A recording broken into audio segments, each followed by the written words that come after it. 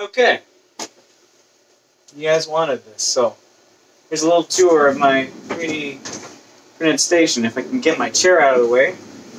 Well, here it is. Crazy Cory's, whatever I named the series. It's probably not going to be a very thing, a thing at all. Yeah, so I think the last time you saw whatever happened was I printed out a bunch of drag chains for the cables. I'll get you a close-up in a minute. So let me just give you an overall tour of the printer station that I have. If you observe on top here, I have a dry box, humidity sensor, little 3D parts, desiccant on the bottom to keep it nice and dry. From that, I found a few parts on Thingiverse. Maybe I'll link them, maybe I'll not. Probably won't find them, but we'll see. Some Thingiverse printed parts to connect a little push connect brass fitting to a Teflon tube, PTFE, 2mm inside diameter wide, all the way down into the inside through a hole in the top of this lac table, which I had to modify the original Prusa style enclosure, expanded it to about 4 inches tall, cover that off with some wood I found in the garage, and put some LED lightings on the inside. And on the other side of this door, maybe you can tell, maybe you can't, I have another hydrometer. He's also telling me the temperature on the inside, so right now it's currently sitting about 90 degrees on the inside. Enclosure is good for ABS prints, which need a static temperature or whatever you call it. I don't know, a steady steady temperature? They don't like breezes or gusts of wind. Reduces the warping and everything. But I'm just printing PLA. I'm making a little puzzle from Maker Muse. I've already added the balls, so it's just starting to finish up. I've just got a few more hours left on it. What else? I have a screen cover for the nighttime, so this thing isn't projecting light everywhere, so I can just cover this up, and boom, no more light. The only thing that emits light is the BL touch sensor that I've covered with a little bit of black tape over the bright LED, so it's not red everywhere. And another source of light would be the filament sensor, which has a little blue LED, which I will probably cover up with some more black tape, but we shall see. I'm not too sure if that's a functional aspect of it or not. Well, you can probably see that this is an Ender printer. It is the V2. I had some fun trying to change out the hot end to the Titan Aero with the V6 hot end. There was a mount air duct BL touch sensor adapter for it too on Thingiverse.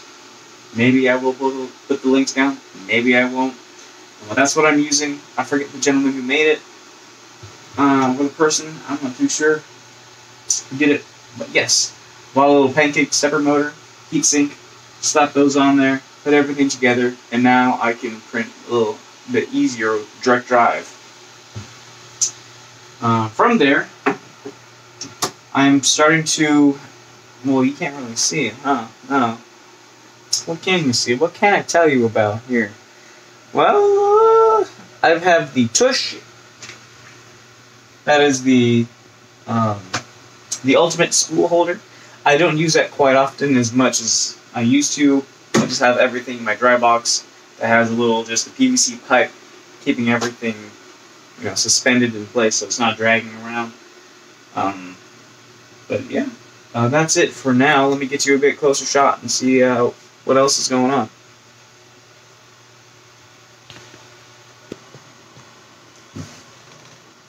In addition to the stream cover, I've also printed out a knob that's different than the one that they give you, just so that you have a little more control. There's a little divot in there to help put your finger in there and you can scroll a little easier, so that way if you're setting a temperatures, you can scroll a little bit instead of having to flick the whole thing and it goes up all the way to 270 whatever.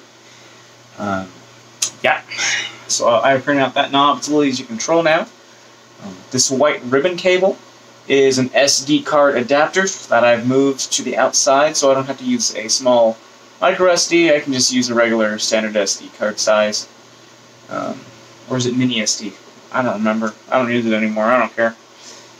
Other than that, I've also printed out a mount for my Waze Cam pan, but I will be making a Raspberry Pi Octo print cam as well. I might have to swap places with that. But yeah, this is just for me to, get me started and watch over my prints while I'm at work or biking or whatever. Yeah, I'm planning on also moving the screen on the outside, so it's a little more accessible there. What else? What else? Added some LEDs, as you can see. Maybe I've mentioned that, maybe I haven't. Alright. This is my food dehydrator I use to dry out my filament. Each roll of filament I get, I put in there for, well, PLA is about 4 hours at 65 degrees Celsius or so. And right now I have some TPU, and that's a little bit lower. I've got it at about 52C right now, and that's been going overnight. And it'll probably finish up in about 7 more hours? Not sure, but we'll see. Other than that, I have, maybe you can just get a peek of it, I got little Wise plugs so that I can remotely turn on and off the lights, set them on schedules so that it doesn't, I don't know, fun. I also have my printer connected to a Wise plug too, so that way when the print is done, it's not just sitting there, fan spinning. I can turn it off remotely and say, it's done. You can also catch a little bit of this. This is just my timer for the dehydrator. But this can, this radioactive sticker, is actually, maybe you can see, maybe you can't, a UV curing station for resin printers. I don't have a resin printer just yet, but I am planning on buying one. I've printed out a diffuser just with white PLA Plus from eSun in vase mode with a little fuzzy skin you can take off in Cura, that setting there. It came out pretty nice. I did print it with a rat though, so a little bit extra adhesion doesn't hurt. There you go. Resin curing. And it also has a turntable inside. Don't mind the little bit of filament. This is the same TPU that I'm currently drying. And it fluoresces, which is really cool. Look at that. Ooh, fluorescent. It's like a light cannon almost. I'll get you a closer look on the inside so you can see where I put the drag chains, huh? Yeah? So, don't mind the angle. And don't mind me. My hair. Crazy quarantine hair. Who cares, right? But here we go. I have, there's that mount for the cam, and the drag chains. This one I do find that maybe I have a few too many links in it. It does squish up against the back bit of the plexiglass there. I'm not going to cut any piece out of it because I just want this to be as hole-less as possible to reduce the draft inside. But yeah, so far the Z chain works perfectly. The Y chain I might have to reduce in length. But other than that, I have plans for printing out guards or like desk guards and other bits, because if you do check inside, if you look at them inside there, there's little bits of filament strands and who knows what else is in there. Yeah. You also notice that this like XT60 style plug is an MT60 or MT90, I forget. MT60. This is a three-prong plug, so it has your positive, your neutral, and your ground. Because when you disconnect your power supply, like I have, I'll show you the underside of this. When you disconnect your power supply from your 3D printer, that removes the ground from your printer. And if yeah, you only have your positive and neutral up into the printer main board. And if you do have a floating voltage, well, that's not going to be fun for anybody who touches any bit of bare metal. Let's see, what else can I show you? I guess I'll show you the underside, maybe. That's where I keep my power supply unit. I put a Noctua fan on there, so I'll show you what I did about that. Here, you can see the up underside of my nose and my mustache quite clearly. But you can also see the power supply. You see, I have removed it from the printer itself, so that way it doesn't overheat inside the enclosure. Because, as you saw earlier, it was 90 degrees inside, and, well, 90 Fahrenheit, whatever. And this guy doesn't like high temperatures, so what I did is I pulled off it from the, oh, you just saw it stop there. I pulled it off from the printer, and I slapped it originally on the other side of this power strip. Or was it this side? Or was it the other side? It was one of them. And it was mounted more vertically rather than this horizontal position. And I actually didn't have this 3-table setup, so what this was, it was right up against the underside of my bed, and I did not want it to suck in the air. Like it would have been obstructed if I had kept it that way. So I designed and printed out these standoffs. Maybe I'll slap them up on Thingiverse, maybe I won't. But I did print out these standoffs, so they stand about 5 or 6 centimeters on the thinner side, and then maybe a couple centimeters off. Or, did I say centimeters? I meant millimeters. On the thicker side. So that way there is a little bit of a gap between the wood and the power supply.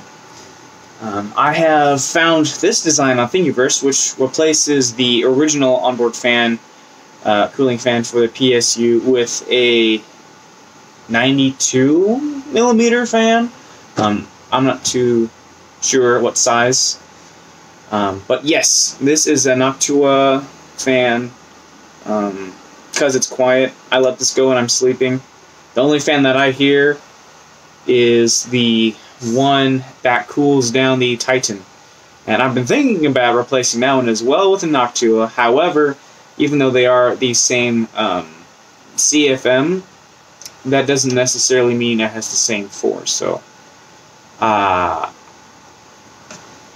don't know.